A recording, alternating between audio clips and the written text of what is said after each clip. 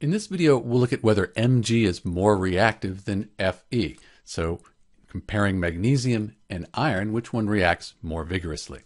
As we look at this periodic table, we see this general trend.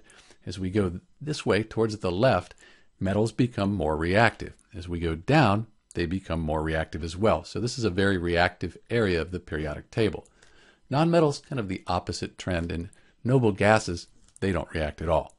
So let's find iron here. Right here is iron, and magnesium is an alkaline earth metal. So looking at their placement on the periodic table, the magnesium is really kind of closer to this more reactive area than the iron. And in general, alkaline earth metals, they're more reactive than the transition metals.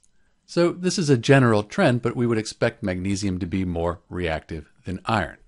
We could also look at what's called the activity series, and this is something you probably do a lot in school. So the activity series, you usually use that when you're looking at single displacement reactions. So let's just find magnesium and iron.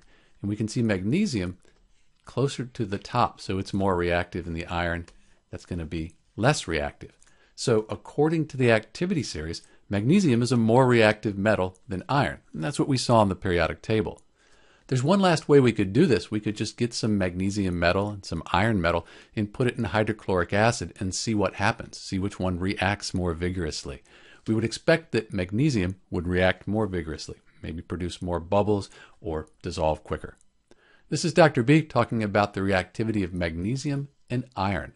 Thanks for watching.